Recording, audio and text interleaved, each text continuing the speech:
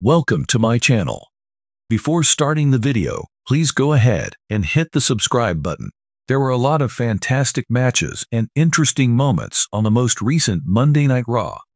There were significant developments in the feuds and plots leading up to the Berlin Bash in 2024. But the show-stopping moment had to have been when Triple H, WWE's chief content officer, seemed to hint at a possible babyface turn for an existing champion. Here we are talking about Bron Breakker. In RAW's main event, the 26-year-old superstar defended his Intercontinental Championship in a spectacular 2 out of 3 falls contest against Sami Zayn.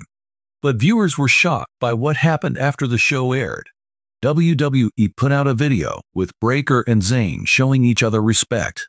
After a brief exchange of intensely admiring and acknowledging looks between the two superstars, Bron then left the ring. As a result, many began to wonder if Triple H had any plans to transform Breakker into a babyface. Nonetheless, it appears unlikely that it will actually occur. Sami Zayn was not shaken hands with by Bron Breakker, despite his politeness. A possible sign of a change in character may have been shown had the two celebrities clasped hands or hugged. The nuanced recognition was only his adoration, not an indication of a radical change in Breakker's present persona. The 26-year-old is clearly not going to be a babyface for WWE anytime soon, it seems. It will be fascinating to watch the champion's future plans unfold as Bash in Berlin draws near.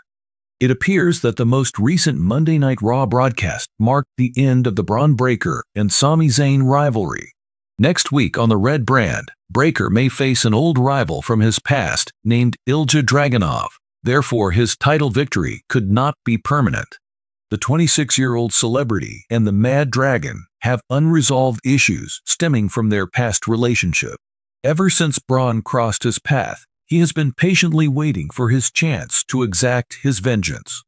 With Zayn eliminated from the championship race, Dragunov has an opportunity to shine.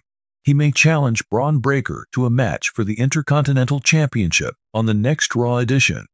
The likelihood of Bash taking place is high because it is almost at Berlin.